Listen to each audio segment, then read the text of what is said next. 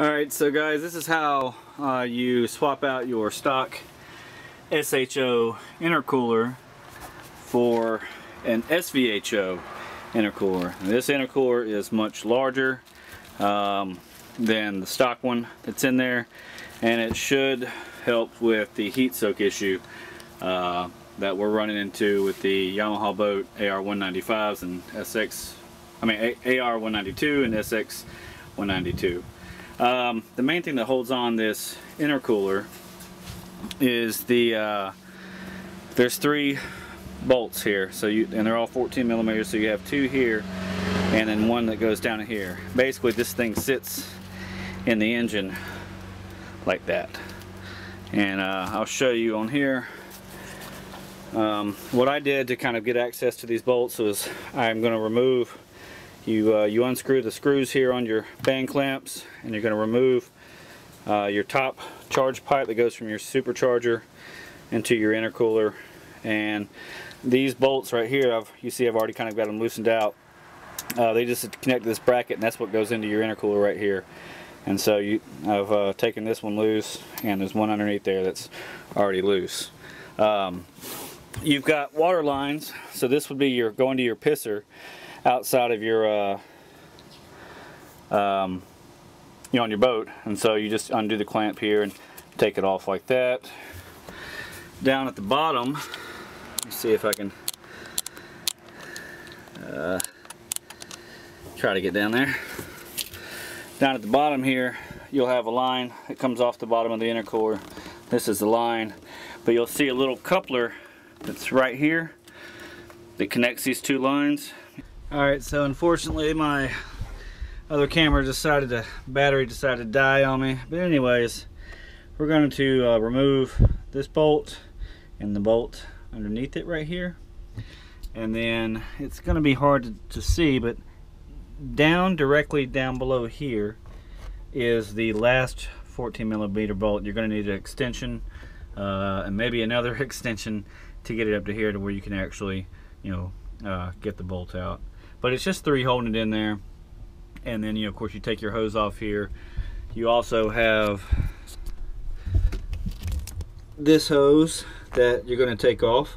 This goes down into your intake manifold right here. This is the bottom of your intercooler.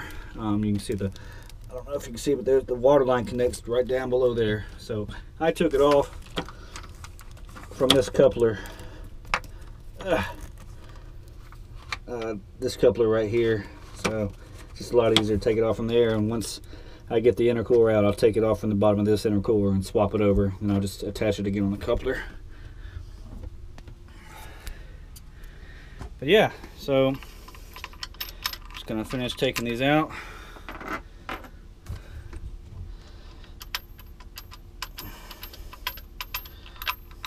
You want to make sure not to drop anything down in your supercharger. It would be really bad to drop anything down in there. Like I said, take your water line off here. If it goes to your pisser, you're going to end up you can either run, I'm going to go to a Y fitting. Temporarily I've got a T fitting right now, but I'm not going to end up using that. I'm ordering a Y fitting, or you can run, since the SVHO comes with 2 pisser outlets, that's the reason why you need to do a Y, or run a dedicated line out to the side of the boat and basically add another pisser with a through hole fitting, and then a little deflector nozzle on the end. You can buy those. There's some links on the Jet Boat forum to buy that stuff. Looks pretty trick. This will hold me over until I decide on doing that later on down the road. Yeah, I'll get the let me get the extension, and I'll get this last bolt out, and then we should be able to remove the intercooler.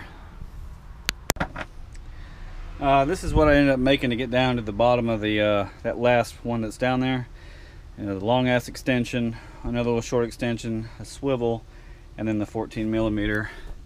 And it just goes, that swivel is really what you're going to need. There we go.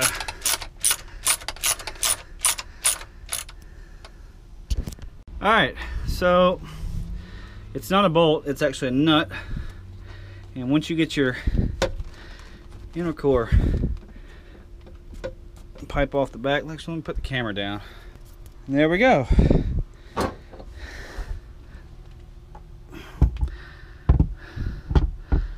One stock intercooler compared to the SVHO. So you can see it's a considerable amount of difference. These are the things that hold it on. This this nut right here is the one that goes in the bottom, and these two 14mm bolts go into these two holes. So, and that's basically it. And you just do the reverse to put it back in there and hook up your lines. Yeah, just to show how much larger the other one is, I mean, you can see it's quite a bit larger.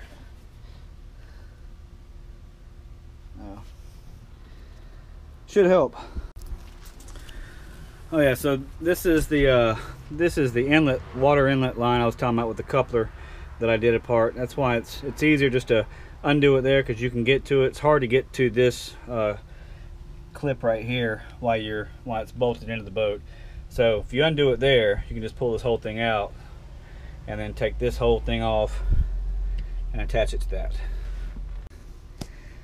Alright, so now I've got the other line connected to the inlet on the bottom of my new SVHO intercooler, and we can now begin to install this back into the boat, bolt it down. When you go to install it, there's going to be a threaded bolt coming down right there, and that's what you're going to line up and make sure you get this to go through there. And that's what holds it in there. You put your nut in there, and then you can begin to put your two 14mm bolts in there and then start connecting all of your plumbing.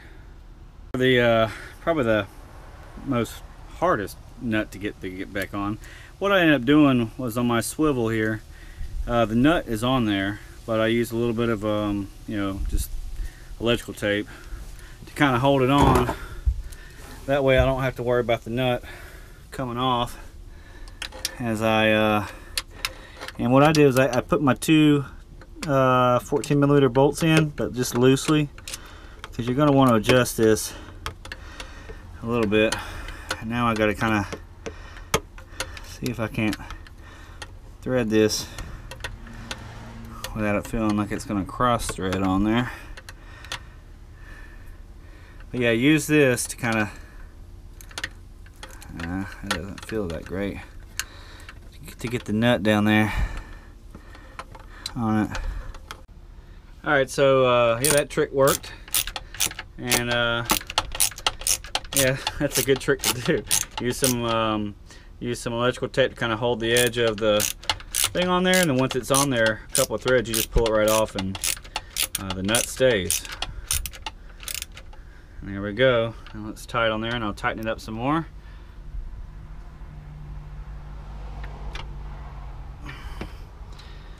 That feels nice and snug.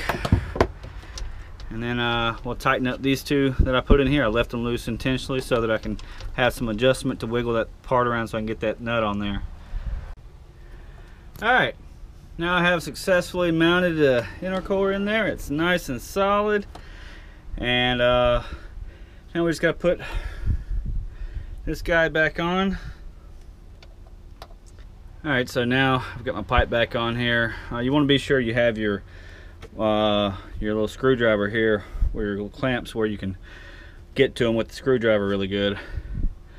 The guy, when they were assembling this one, made it a little difficult to get to on that one, so I'll rotate it a little bit more to make it easier. Tighten it down. Alright, so I got all the lines in, and you can see I did a T fitting right here. I did the T fitting right here, but this is going to change.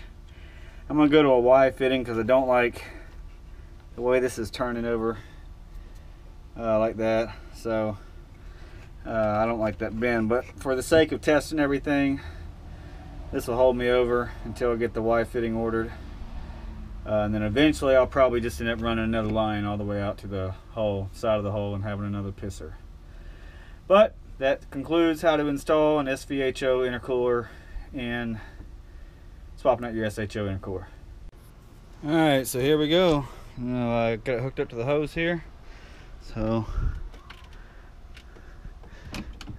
neutral.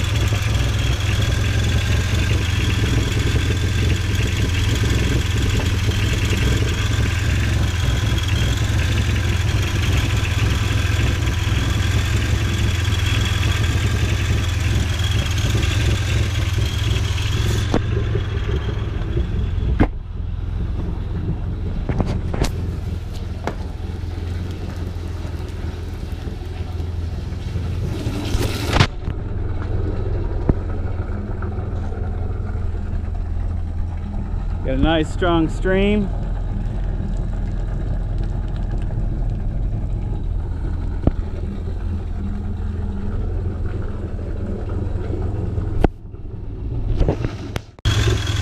Alright, we've been running for a few minutes and no leaks.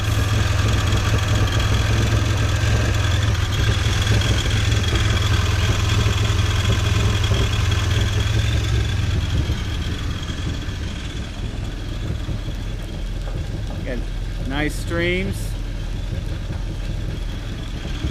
These are actually stronger streams than it was before.